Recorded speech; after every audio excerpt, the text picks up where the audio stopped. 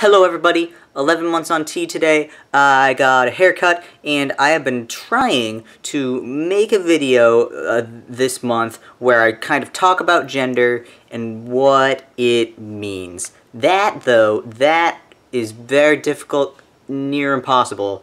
What I just did was I tried to just talk for like 30 minutes straight and then edit the footage into something that made sense, but that did not work. So what I'm doing now, and what I've done for like the past 5 or 6 or 7 takes, is attempt to just kind of distill that all into a single take video. Bam. So, what is gender? Number one, it's not biological sex.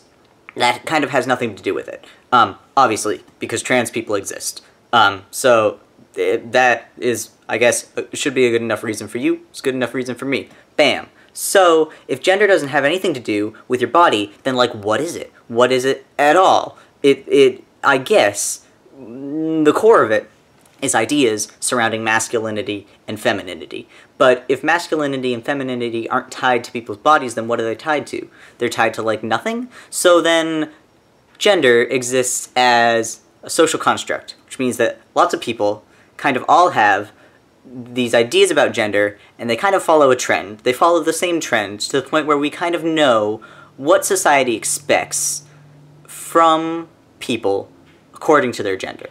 And we don't necessarily agree or disagree with that, but we kind of acknowledge it and know it, and so it affects us. And it affects us even if we don't acknowledge it, and we don't know it, because we're living in a culture. So, how do we deal with that? What we can do is we can kind of try to pick out the instances where we see that kind of social pressure to conform to gender roles. That's kind of how gender manifests itself in a negative way, I feel, is that we have these social pressures to conform to gender roles. And lots of people see those. The metaphor I use is these little snowflakes. And so, like, snowflakes are actually kind of cool and interesting. And so lots of people think that these little intricacies of culture are cool and interesting, but they don't realize that they're part of a much larger kind of avalanche of a problem. And when you kind of see how all of the little snowflakes combine into this giant avalanche of a problem, then looking at those little snowflakes become a lot less fun to do.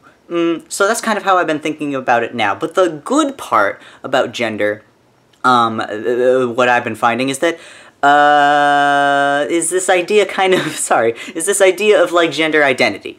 Gender identity, the way that, like, you personally feel, in regard to masculinity and femininity, I guess, and, like, where you fall in relation to other people, I guess. And so why is that good? Because it's like a personal thing. Because you can, like, personally define yourself. It's kind of more along the lines of aesthetic. Like, what's your aesthetic? But it's aesthetic with the specific regard to masculinity and femininity. Or, the thing is, though, or to neither of those things, or to something completely different from those things. So it's becoming more and more of a vague term, and I feel like that's a good thing, because it allows people to kind of break apart these structures that we have built and that we kind of assume are, like, natural to people,